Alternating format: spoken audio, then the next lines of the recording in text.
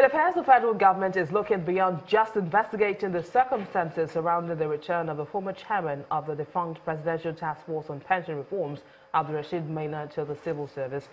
And now there are indications that the investigation may be extended to some foreign countries, as the Interpol and an Abuja magistrate court have issued fresh warrants for Maina's arrest. Now, the senior special assistant to the President on Media and Publicity, Garba Shehu, says the matter is being investigated from all fronts by the EFCC, the Attorney General's office and other security agencies.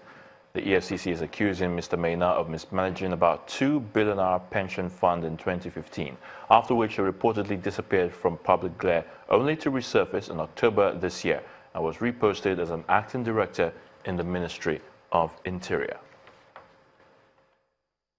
The President has gotten all of the reports. He's going to take a decision. But this issue is a big one. It's expanding. And we welcome investigation by just anyone.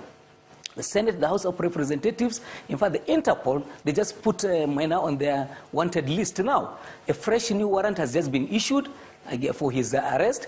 And all of the cases, you know that there are a number of ongoing cases in the country, which he was listed, would have been a part of.